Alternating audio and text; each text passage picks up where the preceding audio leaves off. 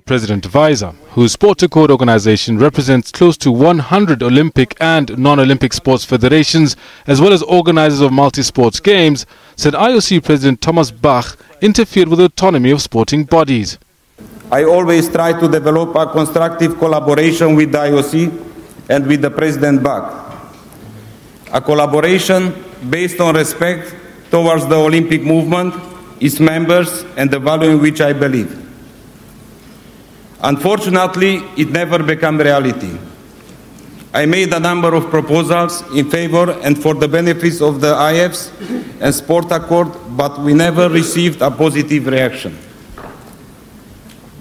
Mr. President, stop blocking the Sport Accord strategy in its mission to identify and organize convention and multi-sports games. Do not interfere in the autonomy of the sport organizations.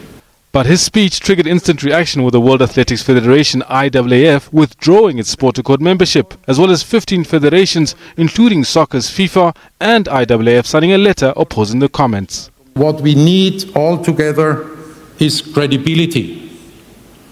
And this credibility we can only achieve if we have some unity in all our diversity.